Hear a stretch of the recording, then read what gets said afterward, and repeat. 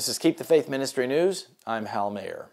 Weather manipulation known as geoengineering has been around for millennia and is just as controversial as ever.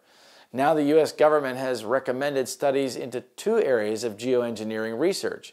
It's even talking about spraying sulfur dioxide in the atmosphere to form clouds and artificially cool the earth, as if this is something to be done in the future to keep global warming under control. This would be done in combination with a reduction in greenhouse gases, they say. It is not hard to imagine airplanes spraying chemicals all over the atmosphere. The mere talk of it by the government suggests that it may already be happening.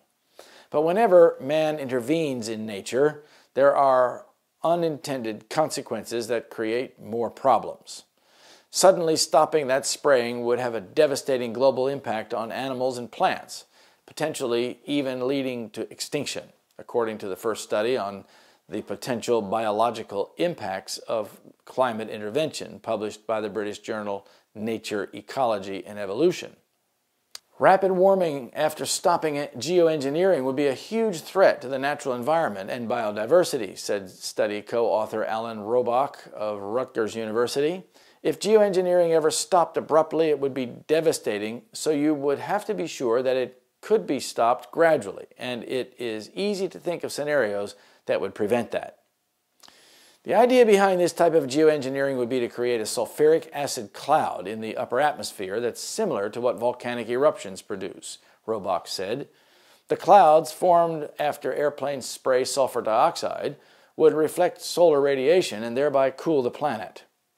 Rapid warming forced animals to move, but even if they could move fast enough, they might not be able to find places with enough food to survive, the study said. Plants, of course, can't move reasonably at all. Some animals can move and some can't, Robach said.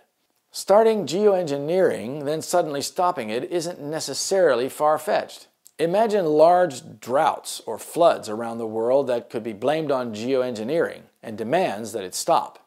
Can we ever risk that? Robach asked. Geoengineering takes its cue from the 1991 eruption of Mount Pinatubo in the Philippines, which blasted more than 15 million tons of sulfur dioxide 21 miles high straight into the stratosphere. The stratosphere suspended those sulfur particles in the air worldwide, where the haze they created scattered and reflected sunlight away from the Earth and cooled global atmospheric temperatures nearly 0.7 to 0.9 degrees Fahrenheit in 1992 and 1993, before finally washing out, according to NASA's Goddard Institute for Space Studies estimates. But the airplanes spraying the sulfur dioxide would have to continuously fly into the upper atmosphere to maintain the cloud because it would last only about a year if spraying stopped, Robach said. The airplane spraying technology may be developed within a decade or two, he added. The people at the Tower of Babel were also into weather manipulation. They feared that another flood would come upon the earth and tried to sort out what made megastorms. Their experience prophetically illustrates what will take place in our day before the coming of the Lord.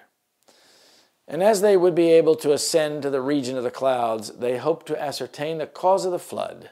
That's Patriarchs and Prophets, page 119. In other words, since they denied the existence of God, they would consequently try to understand the natural world through the eyes of secular science. Why would they want to understand the cause of the flood?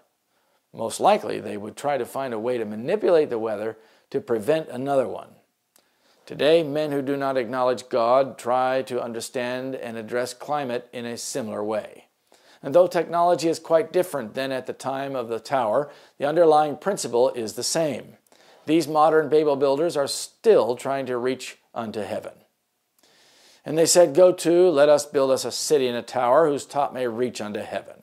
Genesis 11, verse 4. This is Keep the Faith Ministry News. Thank you for watching.